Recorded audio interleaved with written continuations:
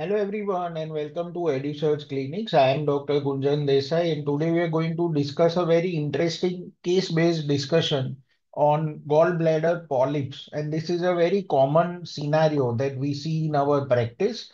And so we thought that we'll compile a few guidelines and see how to manage patients with gallbladder polyps. So a very routine day in our clinics, a 40-year-old lady walks into the OPD. There are no comorbidities. It's a routine health checkup that she has undergone with normal blood investigations, but ultrasound suggests a sub-centimeter gallbladder polyp with no gallstones. And you have an image which is something like this. So when these kind of patients come to you, further workup is required, or do you directly offer surgery, or do you tell the lady there is nothing to worry and you can follow up? So very commonly seen scenario in outpatients these days, because a lot of patients undergo health checkup. And when you are faced with a scenario where patient has gallbladder polyps, sometimes single, sometimes multiple, sometimes the sonography report is not complete. What to do in these cases is what we are going to see. So to understand the very basics of gallbladder polyps, it is basically an elevation of the gallbladder mucosa into its lumen. Usually incidental detection, very uncommon to have symptoms due to gallbladder polyps. Like I said, it's routinely seen in patients who have done health checkups, usually asymptomatic. True polyps are only 5% and prevalence in population is also 5%. So when we say true polyps, we are looking at adenoma or adenocarcinoma. And in pseudopolyps, you can have cholesterol polyps, focal adenomyosis, hyperplastic polyp, and inflammatory polyp. And remember that pseudopolyps are more common. Okay, so that is something that you need to remember. Now, there is a very nice review on gallbladder polyps in the World Journal of Gastroenterology. You can see the link below. It is in 2018, but one of the excellent reviews to read on this subject. So if you want to go through the entire literature, you are welcome to read this article. Now, when it comes to pathological classification, benign neoplastic polyps can be adenoma, and supporting tissue polyps can be hemangioma, lipoma, leiomyoma, or granular cell tumors. Non-neoplastic polyps are more common and most of them are pseudopolyps. They can be inflammatory polyp or cholesterol polyp, can be heterotopia or can be hyperplasia. So now coming to how to work up these patients, the most common investigation that they will come up with is a transabdominal ultrasound. You can add contrast to ultrasound that may give some more information. After the patient presents to you, the most common discussion is whether to do a CT or an MRI. And to cut the long story short, we prefer MRI because it is going to give you more information. With bile as a contrast, the biliary system is going to enhance very well in T2 phases, and that is what you want to see. Endoscopic ultrasound is not routinely used in these cases. So let us have a look at some of them that are routinely done. So ultrasound, like I said, is the most common investigation and most common test that is used for follow-up of these patients. You will see an immobile elevation in the lumen with no posterior acoustic shadowing. This is important because shadowing is suggestive of a stone. No reverberation or comet tail artifacts which are suggestive of focal adenomyomatosis or a cholesterol polyp. So this is how differentials can be made on ultrasound. Polyp can be sessile, or if it has a stalk, that is pedunculated.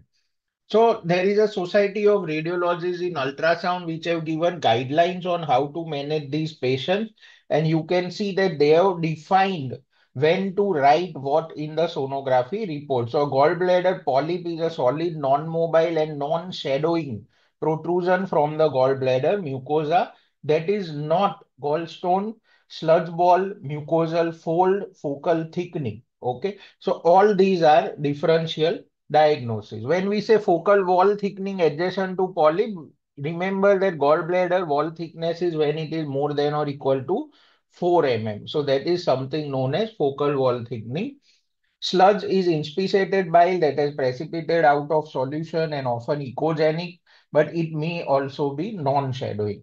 Adenomyomatosis we know is mural hyperplasia. That may be diffuse adenomyomatosis or focal adenomyosis or segmental, usually as a comet-tail artifact, which arises due to intramural cholesterol crystals. Solid shadowing, hyperechoic and non-vascular is the classical gallstone. So this society has given a guideline on how to go about when you get patients with polyps, and what they suggest is that if the sonographic technique is not good or if gallbladder is not well distended, then you need to repeat the ultrasound. That is the first step. You may add Doppler or contrast enhanced ultrasound, but the first step is to assess the quality of the report. If the report is not good, then you have to repeat the ultrasound. So if you cannot distinguish between a greater than 1 centimeter sludge or adenomyomatosis or suspected gallbladder polyp, again the advice is to repeat an ultrasound or do a contrast enhanced ultrasound or MRI for further characterization. Practically, when we see more than 1 centimeter lesion, we do an MRI.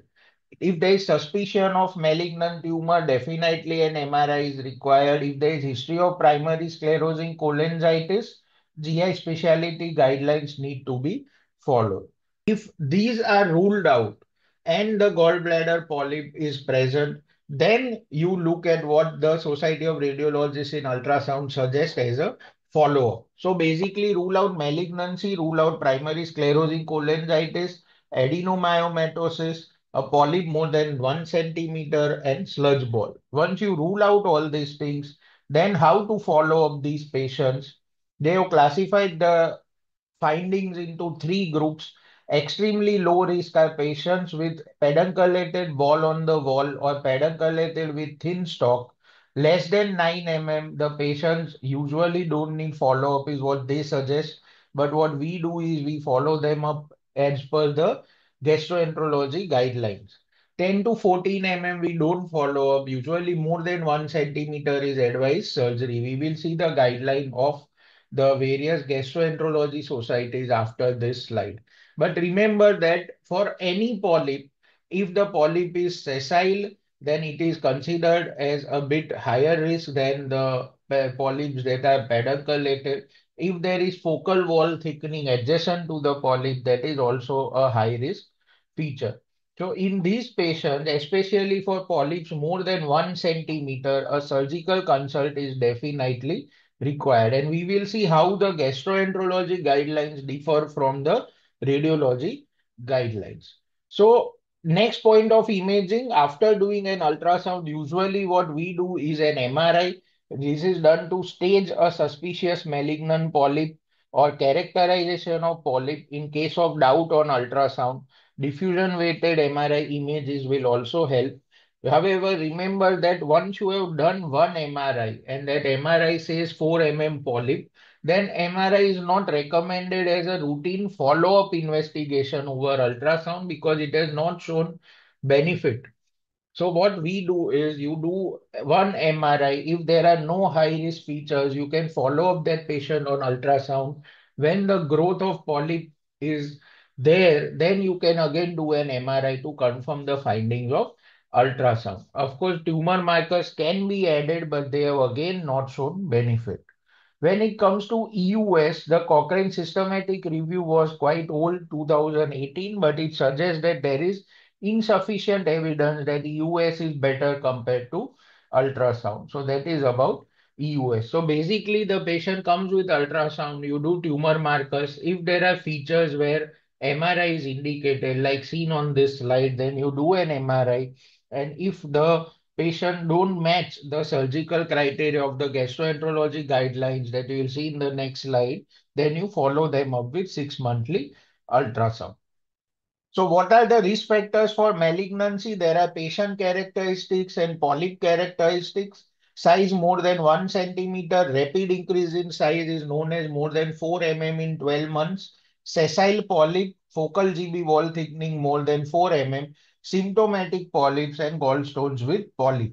None of these have been proven to be clearly associated with malignancy, but they are all risk factors where we have seen that the incidence of malignancy is a bit higher than normal population. So polyp characteristics, and then we go to patient characteristics: age more than 50, Indian origin. Patients with primary sclerosing cholangitis are definitely at risk. So now we go to the various gastroenterology society guidelines, and this is one of the guidelines where a lot of societies have come together. And what they suggest is that for polyp greater than 1 centimeter, cholecystectomy is suggested. So that is something that is very important, that for more than 1 centimeter, cholecystectomy is suggested if no alternative cause of symptoms is demonstrated. Patient is fit for surgery. The patient should be counseled regarding the benefit of cholecystectomy. For polyps that are less than 1 centimeter, if the symptoms are not attributable to gallbladder, then you have to see if the patient has risk factors. We saw all the risk factors in the previous slide. If the risk factors are present, then for all polyps greater than 5 mm, a surgery is recommended. For polyps less than 5 mm, a follow-up ultrasound is recommended at 6 months. We do it every 6 monthly. The guideline says you can do it at 6 months, 1 year, and 2 years. After 2 years, the follow-up can be discontinued, but we continue a 6-month follow-up in our practical outpatients department. For patients who don't have any risk factor, which is not going to be there in India because Asian ethnicity is a risk factor. So essentially for our population in India, you are looking at a polyp greater than 5 mm going for cholecystectomy. For polyp 6 to 9 mm, where there are no risk factors, you can do a follow-up ultrasound just like the follow-up ultrasound that is done here. And polyp less than 5 mm follow-up is not required. So for Indian setting or for patients with Asian origin and patients with risk factor, for all polyps more than 5 mm, you have to do something. For all polyps less than 5 mm, follow-up 6 monthly is what is recommended. So these are basically the gastroenterology guidelines. So when we see a patient, to summarize what we have discussed, a patient of gallbladder polyp, first look at the quality of the ultrasound, whether there is any suspicion of malignancy, risk factors of malignancy such as polyp size more than 1 centimeter, gallstones with polyp, Asian origin, age more than 50, sessile polyp, focal wall thickening greater than 4 mm. If any of these features are present, the patient goes for surgery if the polyp is more than 5 mm. Initially, even if you are not opting for surgery, an MRI and tumor markers are recommended. Once these are done, you take a call based on the risk factor assessment and the imaging findings on whether the patient should undergo surgery or not. So that is how a patient of gallbladder polyp can be managed. Thank you.